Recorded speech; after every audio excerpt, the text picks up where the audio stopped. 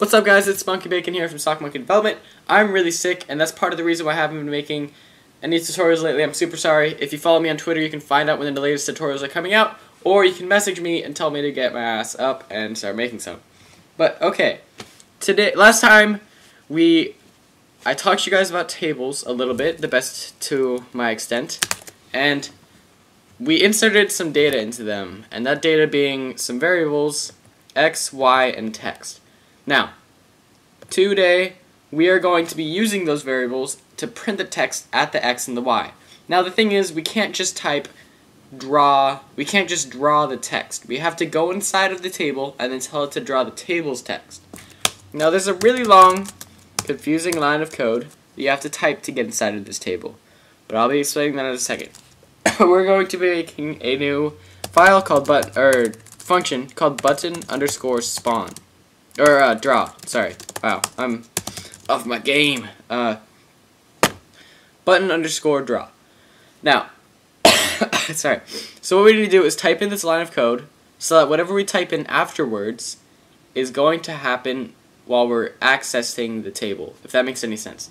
So I'm just going to say it and then go back and explain it the best I could. It's a really long explanation, and I'm not sure if I'm going to go about it or if I can find an article that explains it. Okay, but for space I comma v in I pairs,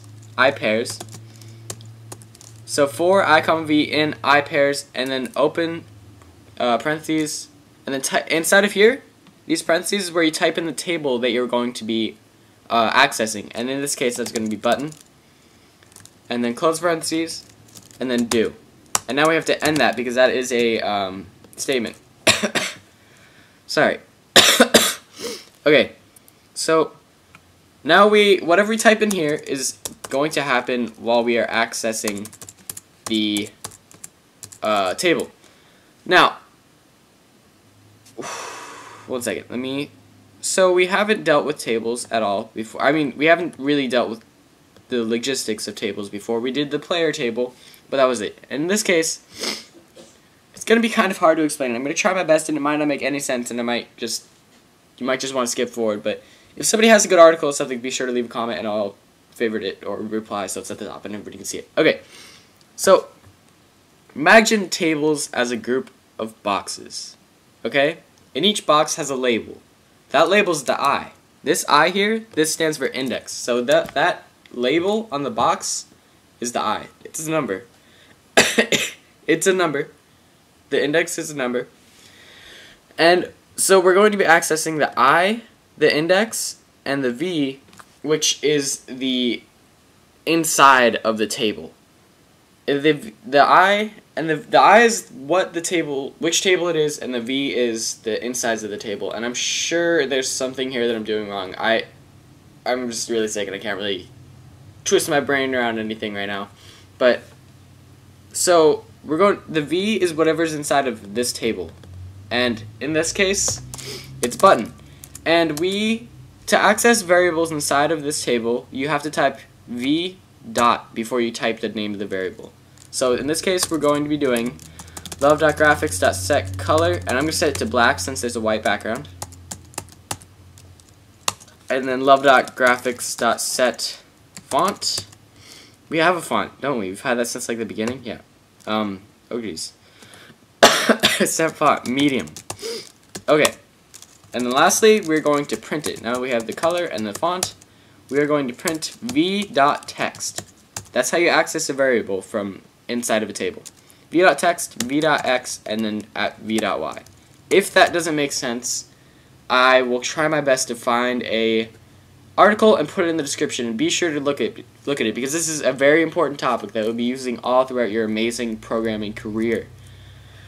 Okay, also, if you guys ever wanted to learn XHTML, which is one of the programming languages for websites, then leave a comment and ask me, and I should start those tutorials because I'm working on the new Sock Monkey development website, and it's looking pretty cool because the one currently kind of sucks. Okay, so now we have this function, and it's amazing, and it goes through constantly.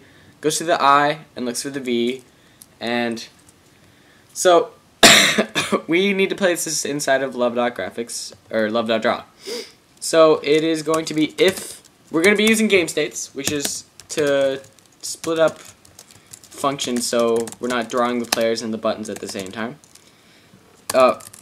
My gosh, I'm super off today. I'm sorry, guys. I needed to pick up my game. If game state equals menu, then button underscore draw. So that means if the game state equals menu, then it's going to be going through that table all the time and drawing it every frame. Okay. So now we should have a visible button that says start. Let us see. Archive.love, use.love, love 0.8.0. Oh my gosh, sorry guys. It's something's going on with my computer. I need to make this a little bit easier for me to access. I will be sure to do that next time. You guys should definitely compile yours, and while you're doing that, I will be trying to find mine because of all this stupid glitchiness. Okay, open. I just got a text. And look at that, that's freaking awesome. We have our first button. And what's awesome about tables is if you wanted to go ahead right now, you could just do button underscore spawn, and you can just type in the data for another button, and it would automatically draw it. We don't have to draw it over and over again. Because since we're already going through everything inside of the table, we don't have to type love.graphics to draw this, love.graphics to draw this. It's just, it makes everything super simple. And if that doesn't make sense, like I said, I'll try to find an article on tables or something and post it in the description. Okay, so next tutorial we're going to be checking if you clicked it or not. But before you go, I have a warm-up for you guys, and it is to make a quit button towards the bottom of the screen with the lined up with the start button. And don't just go in here and type love.graphics.print quit. I want you guys to use the button table, and it is so easy. If you guys, it's really easy. I just want you guys to make the quit button, and if you want to, just make some smiley face to the side, whatever you want, because you can make as many of these buttons as you want. You just need to type button underscore spawn XY text, and you're good. Okay, I hope this helps. This has been Monkey Bacon. Like, favorite, comment, subscribe. We're starting up a new project soon. It's going to be called Adventures of a Drunken Cowboy. Not official name, but it's going to be a pretty awesome name.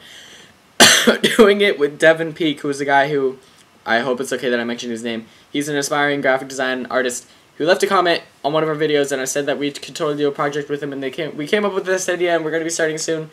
And if you guys are, if any of you are aspiring graphic design artists, be sure to contact us, and if you want to do something with us, we'd be totally down.